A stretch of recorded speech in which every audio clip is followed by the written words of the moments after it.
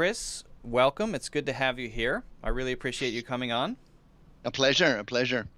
So maybe we could start off by you just introducing yourself a little bit, maybe give a bit of background about you so that people understand where you're coming from. We're going to be talking about language learning in general. I think we can apply a few things to English learning specifically because most of the people in my audience are English learners. But I would like to, if we have room to sort of get broader and talk about language learning, that would be great. But if you wouldn't mind just sort of telling us a little about yourself, that would be awesome.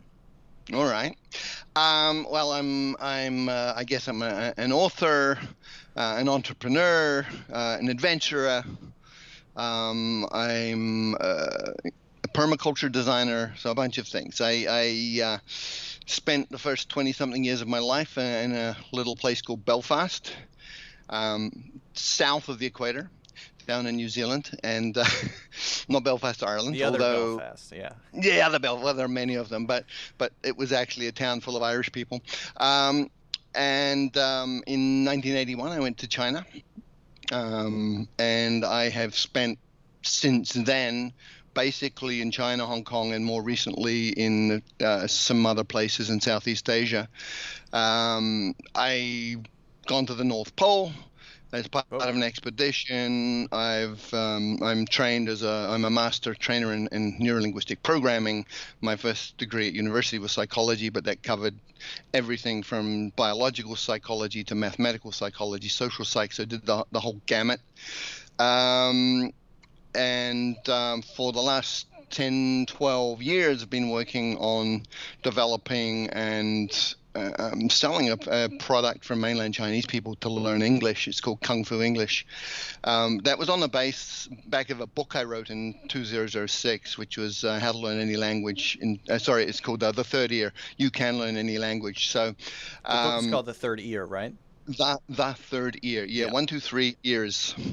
Okay. Which is actually a really key element of learning a language, to understand that 85% or more of communication is through the body. And so our body is in fact an ear in many ways. We pick up vibration, we respond kinesthetically to what's going on in rhythm with the people we're communicating with. There's a whole lot going on in body language that has been researched for many, many years. So that helps in the language learning process, actually.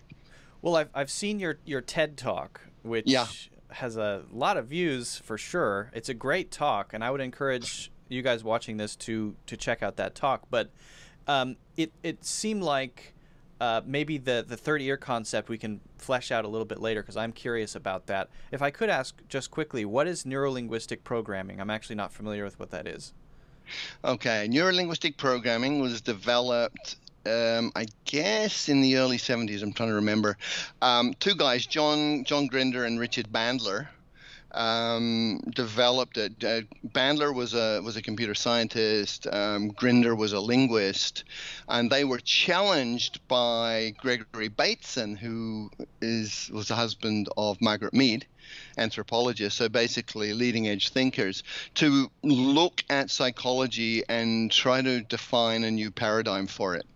And they came at it by modeling three very, very effective psychotherapists. One was Fritz Perls, who was a Gestalt therapist. One was Virginia Satir, who was a family therapist. And one was Milton Erickson, who arguably is what was the world's greatest hypnotherapist. And so they pulled together a model of how you use language, and how does the mind-body system work, and how can you literally go in and reprogram it. So you can take a phobia, right? Phobia that someone's had for 10 years, and you can literally clear that in 10 minutes. Is there an application for language learning that involves hypnosis or anything like it? I missed half of the question. You dropped out, but you're saying, is there an application for language learning that uses these ideas? Especially, yes, and I actually specifically mentioned hypnosis, but yeah. Yeah, okay. Yeah, the answer is yes. We build a little bit of that into Kung Fu English. But the real essence is to understand that a lot of how we respond in life is automatic programs that are running through our neurology, and that you can literally go in, you can use language, you can use movement. There's a bunch of ways to do this, but you can find that particular little algorithm that is causing you problems, and you can edit it out. You can change it. Right. So a real classic one is people who get terrified when a teacher asks them a question. There's a process that you can use to help them just essentially shift their internal perspective on what's going on, and the fear disappears. So is that a principle that can be learned, or is that something that has to be systematically practiced in order to sort of sidestep that? Because that's a huge issue for language learners, particularly, I would say, in Asia and places like Japan. But, it's definitely there around the world. People fear speaking because they don't want to make a mistake, right? Is there a way to sort of give people a principle that they can sort of start the process on their own, or is that something that they have to get through practice? Well, it depends what's going on. There's a couple of levels to this. One is you have basic just fear of losing face, which is sort of mild. But then you literally have people who have phobias. And these phobias have been created through the education system or through parents. So basically, someone trying to say something, if they get a frown back or it looks like they're going to be criticized, it literally triggers a mild form of post-traumatic stress. Right. So you get PTSD. So they go into brain from speaking English, right? Yeah. That's fascinating.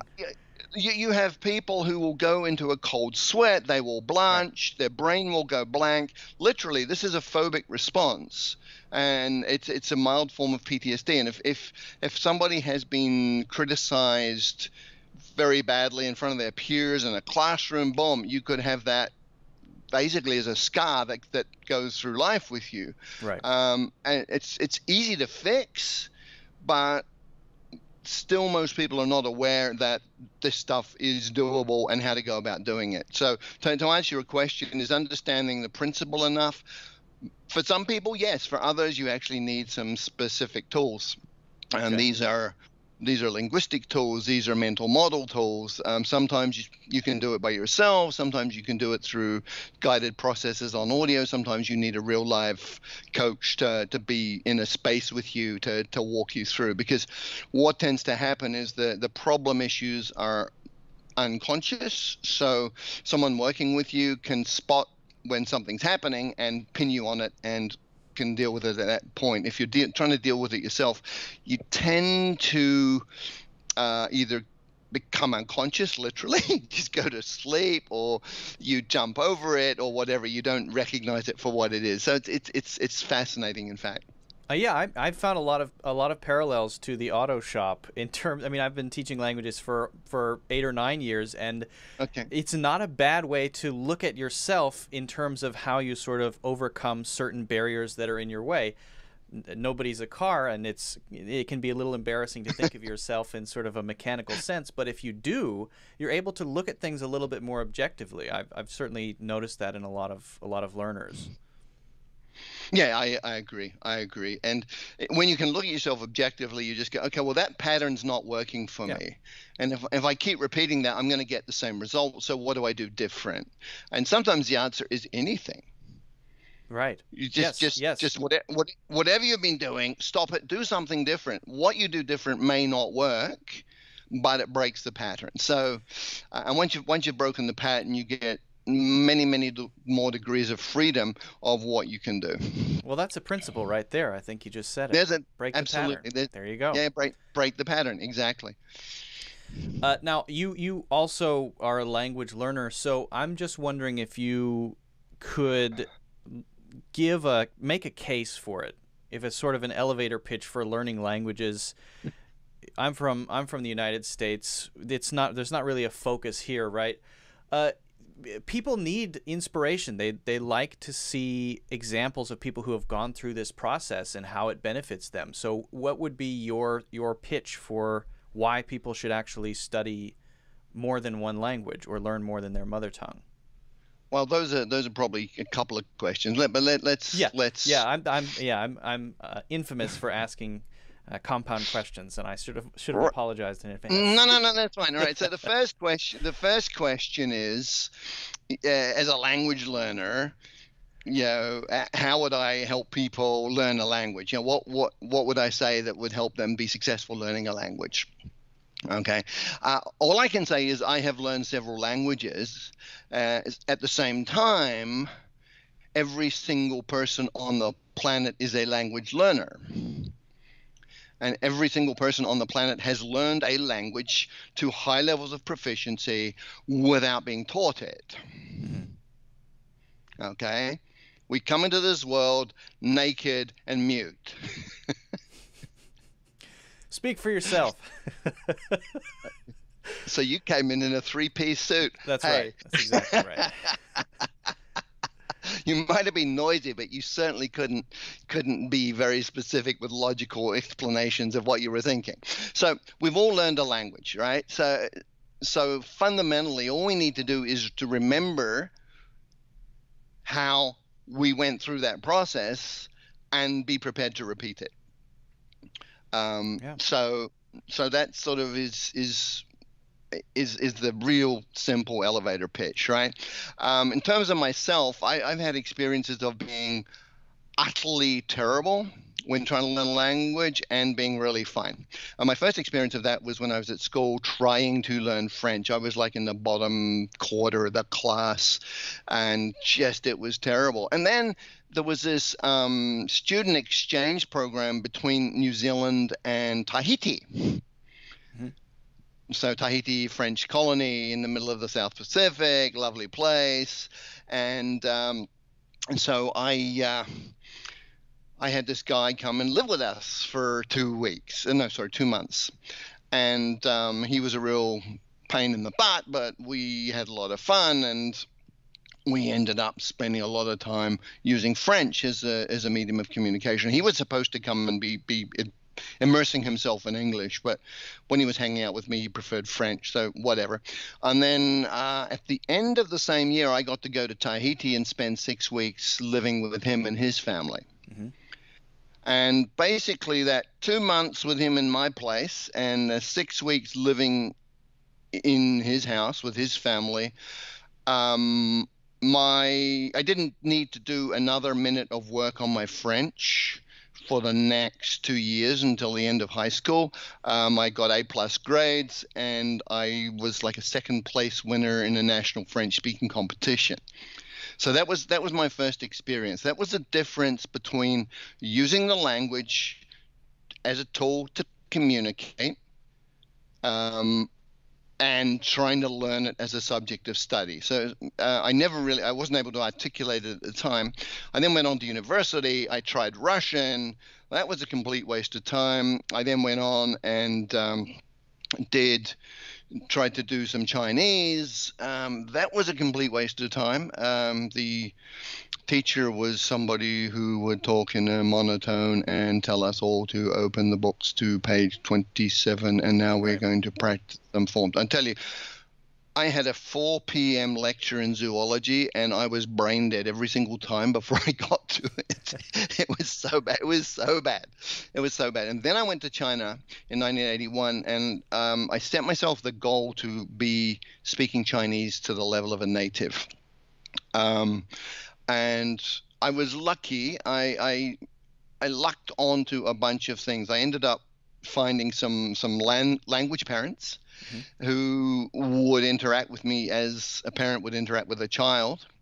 I was able to learn a whole lot through teaching Taekwondo. So I had to teach local people Taekwondo. I couldn't speak any Mandarin, so I was learning how to talk about parts of the body, stances, movements.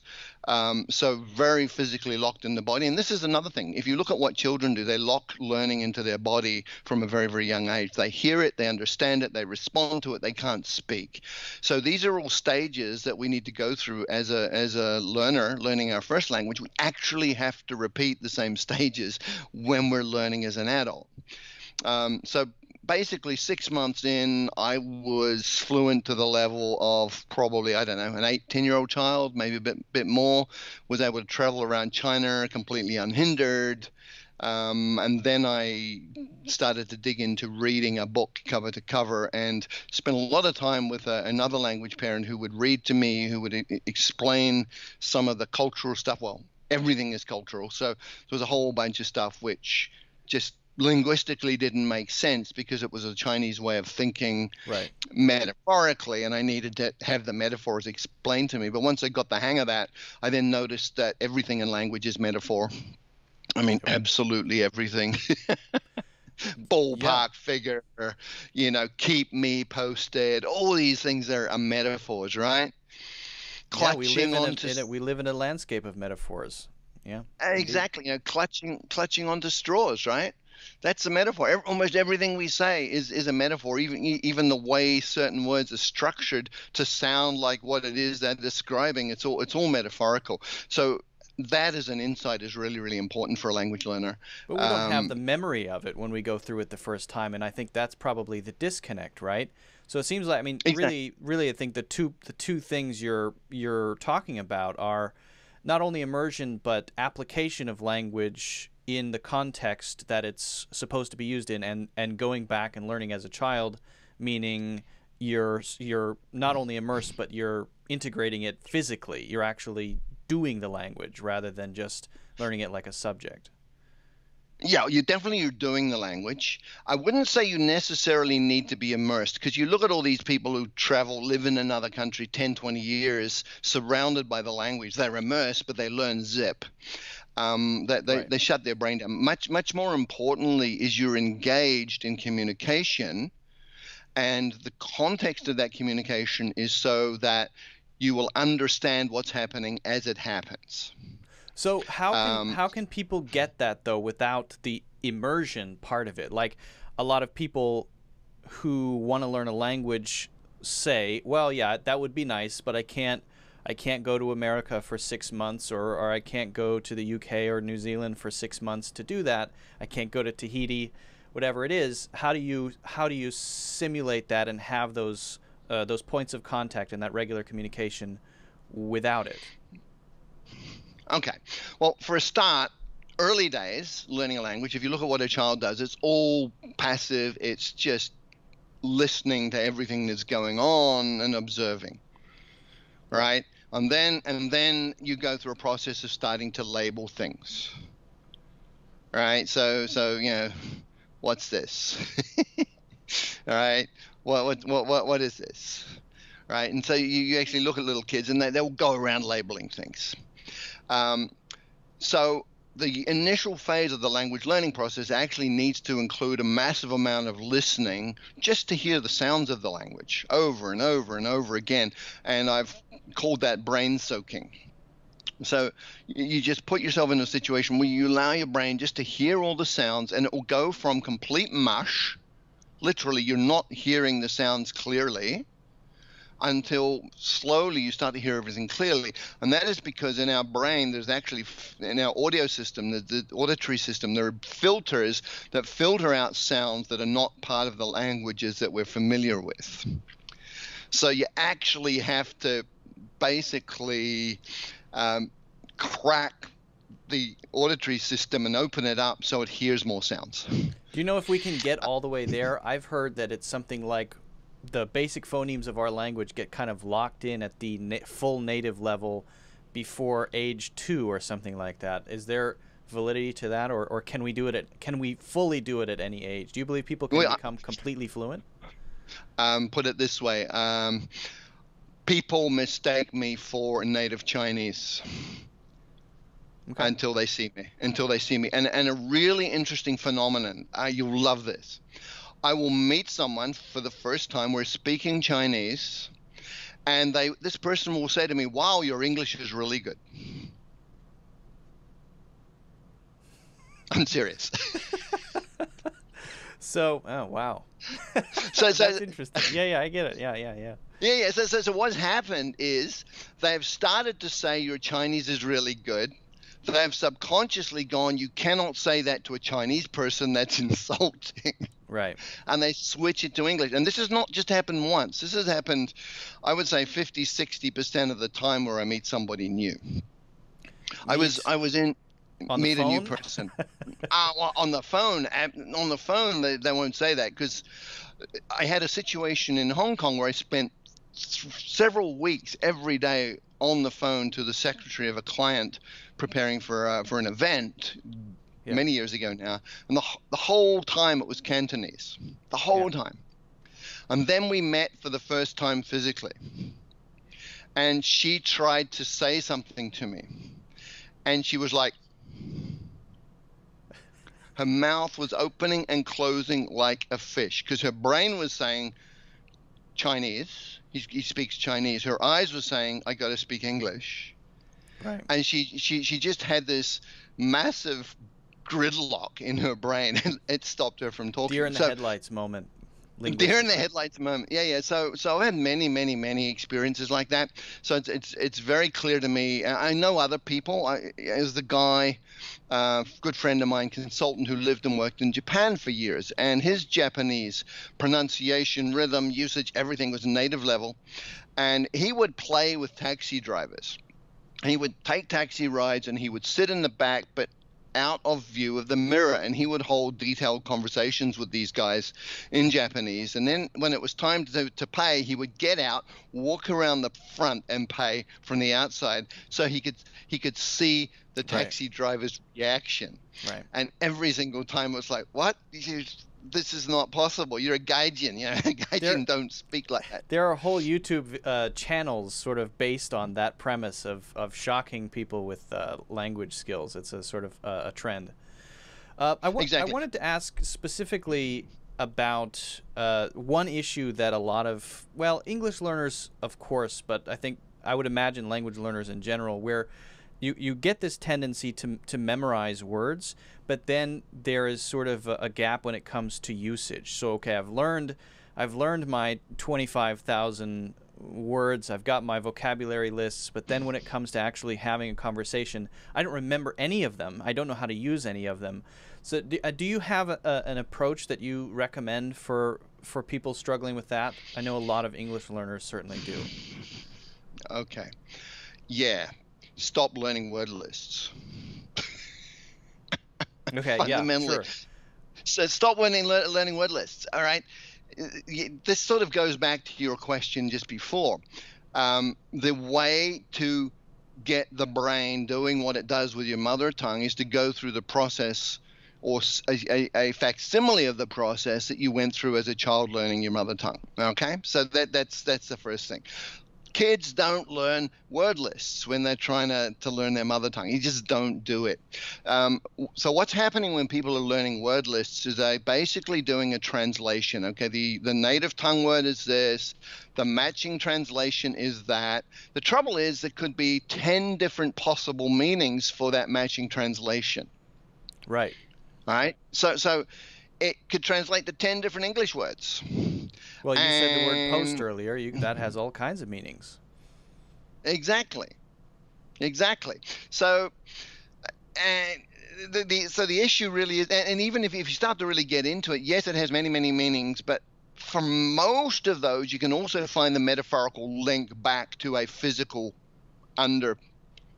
substrate. Okay, there's a physical situation which led to the creation of the first use of the word, probably, and then others are derivatives of that at higher and higher levels of abstraction. Is I think what happens. Then of course the same sound, different people in different places at different times could have used it to mean different things, so it ends up being two different meanings for the same word, right? So there's a whole etymology.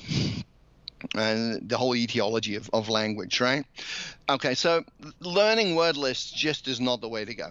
What most people don't realize is that there's 1,000 very, very high frequency words that cover 85% of anything you'll ever need. If you listen to people speaking your mother tongue on a daily basis, the number of words used is very, very, very limited. Very limited. Depends on who your friends are. No, but No, just in terms of, I'm joking. right? I get your point. Husbands and wives, how much do they actually say to each other? Wash the dishes. Exactly. Wash the dishes. Where are you going? Come back early. Don't be late. Yeah. Who are you texting? Exactly. Right. I mean, there's a very, very, very narrow limit of what people say to each other on a daily basis. If you get to 3,000 words, you're covering 98% of anything you're going to need in life and business. Yeah. So the trick is not to learn word lists, because you're essentially creating a subsidiary link. You've got a neural network in your brain for your mother tongue, you've got images and feelings and past experiences, and all that is connected to the language.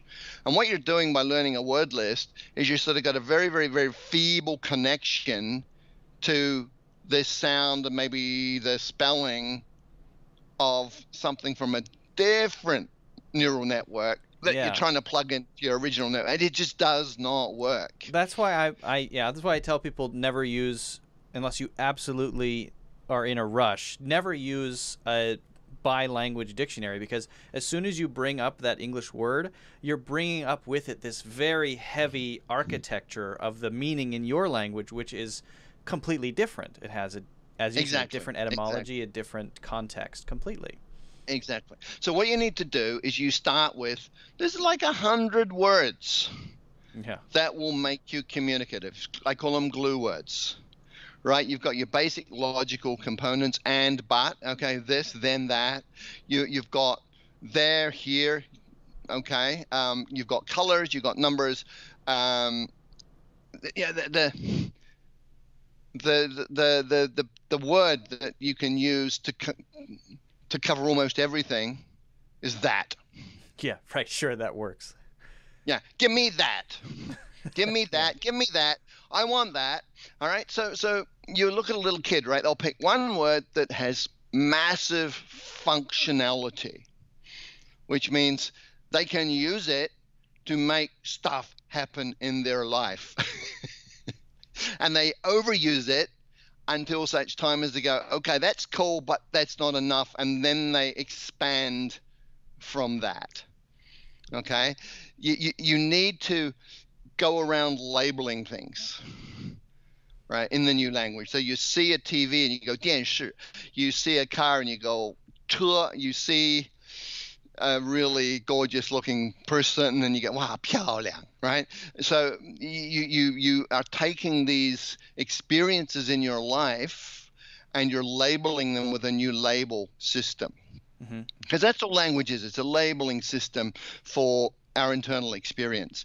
In NLP, which we talked about before, you've got representation systems. So you got visual, auditory, kinesthetic, and we actually represent the world through those multiple sensory systems inside our mind body, and then we add language to it as a label system. And really the difference in what you're saying is instead of just learning the label system as these isolated pieces, it's learning the label system as interaction, as the medium of interaction.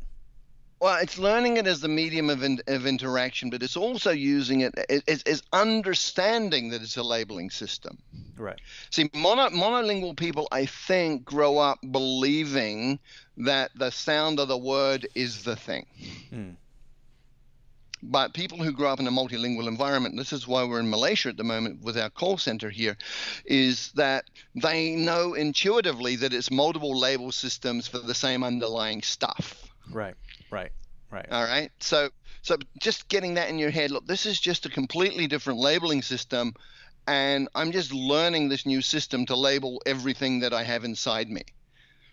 All right, including my perceptions of color, my perceptions of sound, all that stuff. So just making that shift in understanding of what you're doing helps immensely.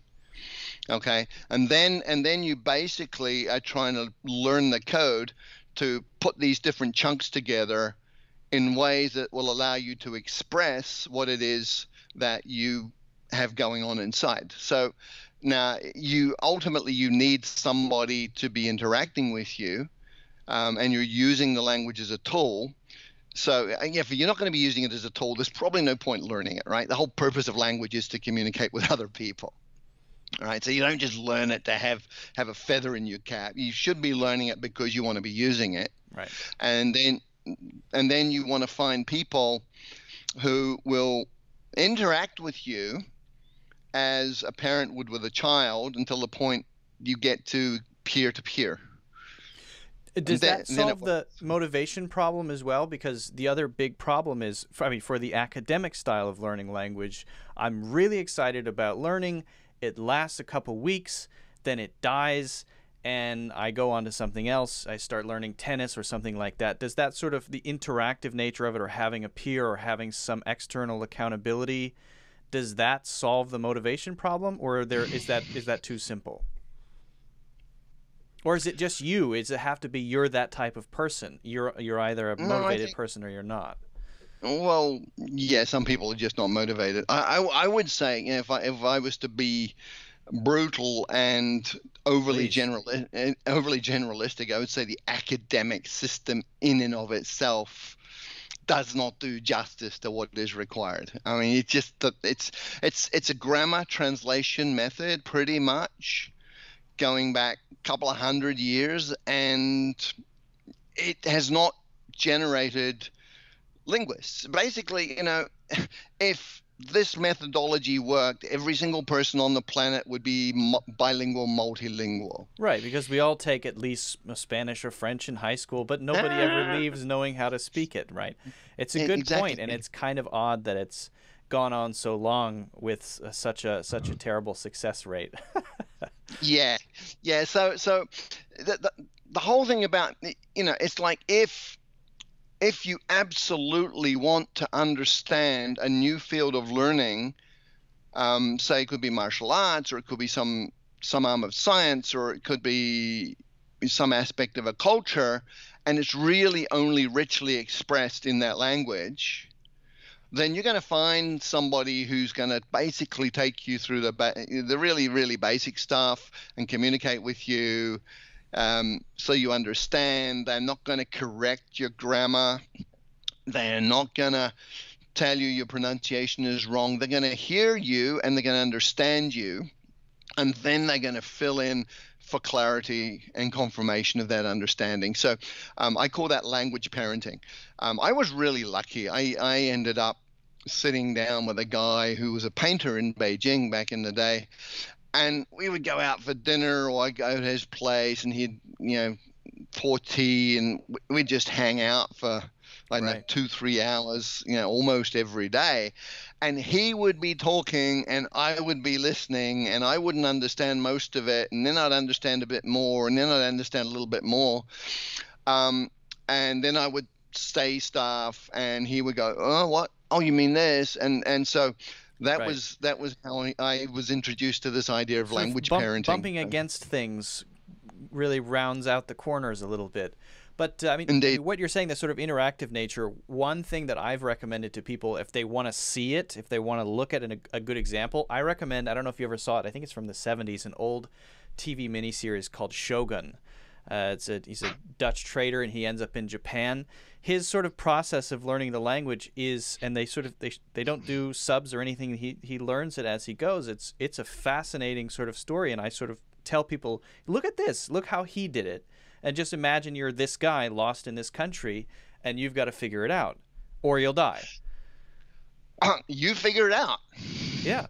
You figure it. Look, there was a British soldier who got left behind in Guangdong province after the end of the Second World War, and they found him in the mid-80s, I think. And he was a fluent Cantonese speaker, and he had forgotten his English. He forgot. Wow, that's incredible. That's an exceptional case. I know. I lost about 50% of my English in my first 3 years in China. I think your English is great. Yeah, I know. People say that. I can change it a little bit for you if you like, and just we can. whatever, whatever you want to give me, I'm cool with it. So my well, I sort of have a two-part last question. Okay. Number one is, I know it can be a little misleading to focus too much on tools, right? But are there any tools that can really help, that people should know about, that they don't know about? If not, cool. And then if that applies to, for example, your book, The Third Ear, if you want to talk about that, and maybe people can pick that up, or Kung Fu English, I'd like to hear more about that as well. All right, let's talk about the book first, because I'm assuming that your listeners are from many, many different countries. Mm-hmm. The Third Ear, after I wrote it, a bunch of people started to buy it, read it, and use it. And so, for instance, a girl from Australia who'd been in Holland for a couple of years, failed miserably at learning Dutch. She read the book, took herself to Brazil, just applied the ideas, and she was fluent in Portuguese in 6 months, got a job as head of diversity with ABN AMRO in Brazil. A whole bunch of people took it, went to China, basically applied the ideas, and were fluent in Chinese in 6 months. They were literate, able to deal with legal contracts in about a year. So the ideas in there, if you want to go in country, I would say there's no better guide on the planet than that as to how you need to go about the language. It's sort of on-the-ground guide. It's an on-the-ground guide. Now, I share a lot of stories about my time in China in the 80s. I have stories from business, a lot of stuff around the communication process more generally. But the ideas in there, really, if you apply them, they're going to make a very, very big difference to your life. And this is where our slogan, learn any language in 6 months, comes from. Because the average time for people using these ideas in situ, in the environment, was 6 months to fluency. Okay, yeah. All right, it wasn't just one person, and this was a whole bunch of people who had literally failed learning a second language, who went and had another try. Okay, so it was a fundamentally different proposition. Now, Kung Fu English is, I guess, the evolution of that. And it sort of answers some of the questions you were saying before. What happens if you can't travel, if you're stuck in country? What do you do? So Kung Fu English is a self-learning system for basically for Mandarin speakers to learn English. It's on iOS, and it's courseware with massive amounts of content, audio, video, everything else, gamification, and it takes you step by step through the learning process, basically as a child. So the premise is you're a baby. Let's go through it. The premise is you're a baby. Let's go through it. So the first day, you get into brain soaking. So every single day you're brain soaking for about half an hour. We put in we use a lot of music. So like nursery rhymes, we use rhythm and music, and we match stuff, mother tongue target. So for them it's Mandarin first, and then English. And all the way through, we use this principle of comprehensible input. The basic idea, this has been researched over and over again, it's a very clear principle that if you understand the message, even if you don't have the words, if you understand the message, you will acquire the language. Very important. It does, but that does flip, sort of flips the paradigm a little bit, right? Because we've always seen it as, from the bottom up, I have to learn this language, and then, oh boy, I can start communicating. No, exactly. Right. Yeah. Exactly. Right. No, you're communicating from day one. So the first phrase you should learn in your new language is, how do you say this? Right. So you hold up a spoon and you go, how do you say this? So you're using the language to inquire about the language. And that, I think, does something fundamental. It tells your brain, one, I'm serious. Two, this is a tool and I can get outcomes by using this tool. So that, and when you ask and they give you the answer, then you get your reinforcement and your reward. Okay, Right. we've built this whole process of hearing commands like a parent to a child: open your mouth, sit down, come here. We've built that in so people hear a command and they have a whole bunch of images that they have to pick from, and we encourage them to actually physically move their body to respond to the command and send back videos of themselves That's doing pretty it. cool. So That's cool. yeah. Yeah, so we've as much as possible, we've made it interactive. We've made it sort of a facsimile of how children learn. And then on the back end, we get into basically the core course material is the third year, and they get to read it end to end in English. Like when I read that book with the old guy who was reading it out to me loud. So we have an audio book, and we have tons of visuals that link to the sounds. We through the lexical chunking of the language, you actually absorb the grammar without having to think about it. The grammar is also built into the what we call L2B, language to body. Will there be an international rollout of that program at some point, do you think? Well, Kung Fu English is available globally for people who speak Mandarin Right. who want to learn English. We definitely would love to take it and rebuild it and repurpose it for other languages. When we do that is going to be a function of when we have the resources to do it. Right. Right. So, but if there are people out there who are really keen with something like this, absolutely, we could have a conversation about, how would we bring this into other language groups. Well, I'm keen to pick up the book and read it. You've got me very curious about the book. I'll grab it. It's on Amazon, I assume, right? It's on Amazon, yeah. Awesome. All right. Well, thank you so much for doing this. I really appreciate all of the insights. My pleasure. Again, it's been great. If you guys out there are Mandarin speakers, check out Kung Fu English, and otherwise find a copy of The Third Ear. This is the whole title, right? Exactly. By Chris Lonsdale. So check that out. The subtitle is "You Can Learn Any Language." So, the third cool. year, you can learn any language. We'll pop that link up in the description as well. Thanks so much, Chris. I really appreciate it. Awesome, a real pleasure. Yeah, likewise.